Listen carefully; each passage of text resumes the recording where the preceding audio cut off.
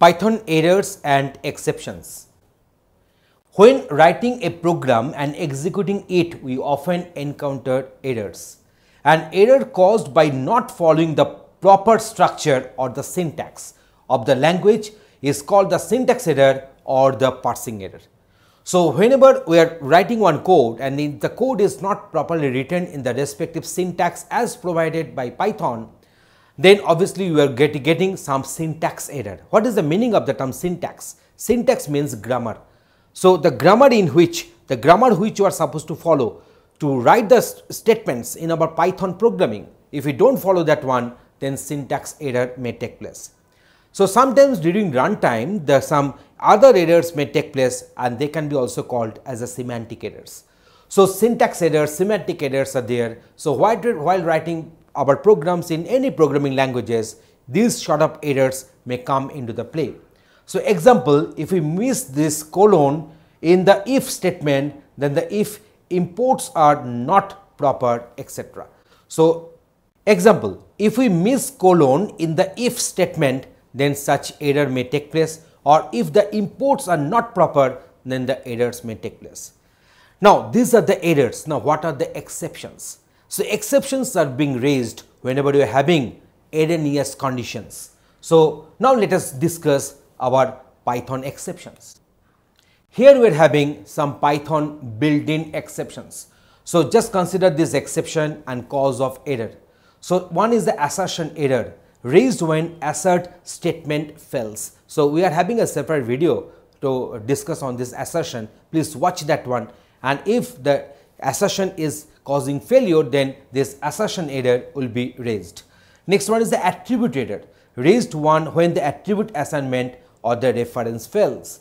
Now, next one is the EOF error, that is the end of file error raised when the input function hits the end of the file and it is trying to read some content from the file. So, in that case obviously the file has got exhausted, and so the error will be raised, the exception will be raised, and that is known as EOF error.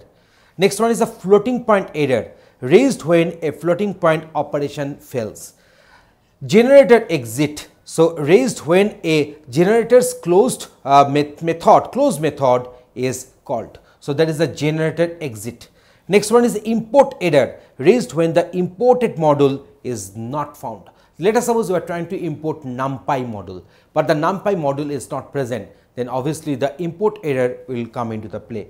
So, next one is the index error raised when the index of a sequence is out of the range. Let us suppose we are having only 5 elements in the sequence, but you want to extract or you want to pick up the 10th element from the sequence. So, obviously it will produce some index error. So, let us go for one practical demonstration for the better understanding of this file of this Python errors and exceptions. In this session, we are discussing Python errors and exceptions.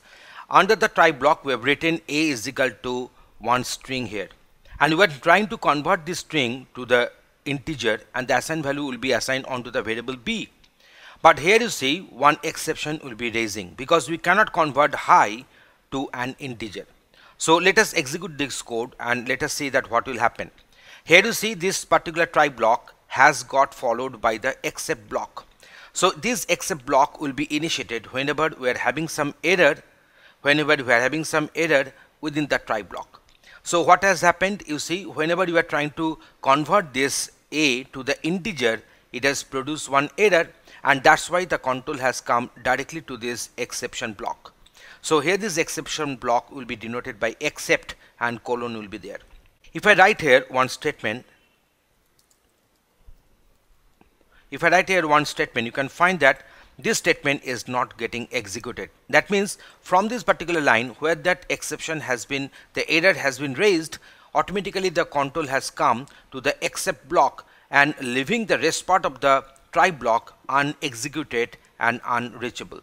But if I convert this one as 100, if I write this one as 100, you can find that I am here is getting printed. That means the full try block has got executed, but exception block, the except block has got not executed here, because there is no exception to convert 100, which is in the form of string, to integer and assign it to b. So also we can print the value of b here.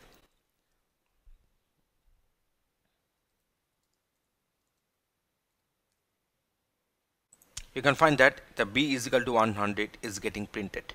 So in this way we have shown you that how this try and except blocks are working here. If I convert it to high once again, you can find that except block is getting control. So next one is this one. So catching specific exception. So here a is equal to 5 and b is equal to 0, and we are trying to do a by b.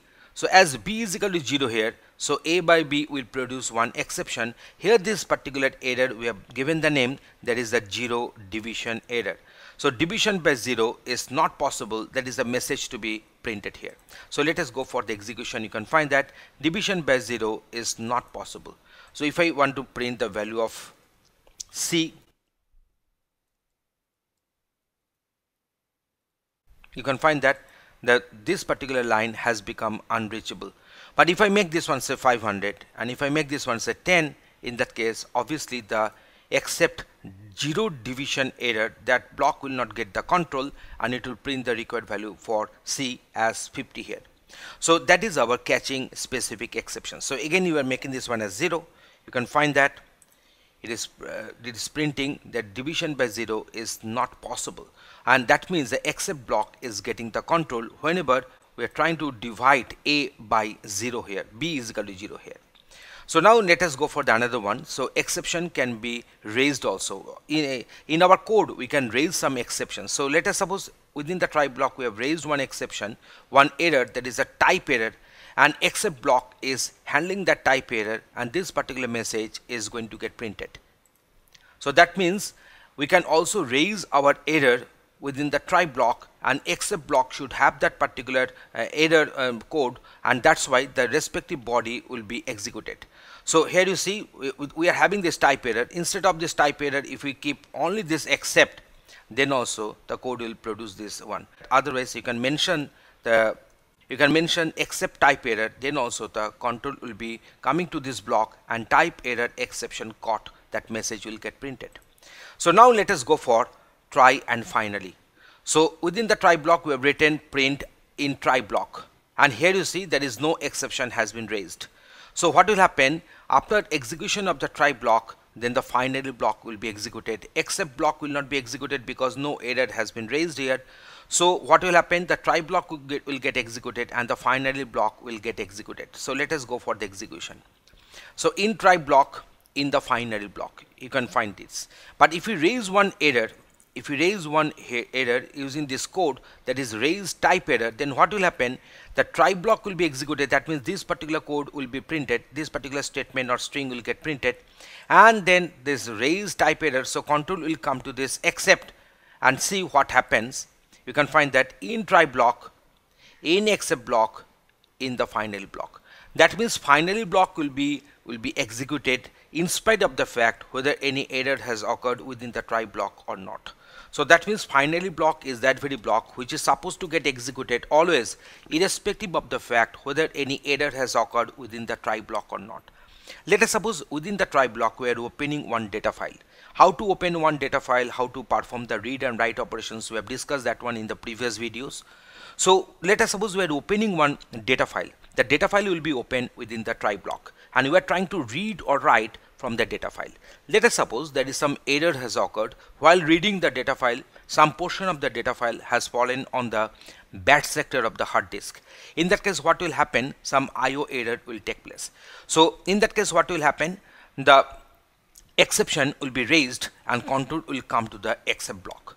But in the finally block we will be keeping always the F close. That means the closing of the file, that very method will be called from the finally block. So what will happen, whenever some error has occurred within the try block, then except block will get the control and ultimately the file will be closed. But while performing the reading or writing operation from the data file, which is there, the code has been written within the try block, if there is no error has occurred, then only also the finally block will get the control and the file will be closed accordingly. So that means those particular codes or statements which are supposed to get executed irrespective of the fact whether errors are occurring or not, they must be written under the finally block. So in this way, in this particular demonstration, we have given you the idea what is the purpose of try block, except block and the finally block. Thanks for watching this video.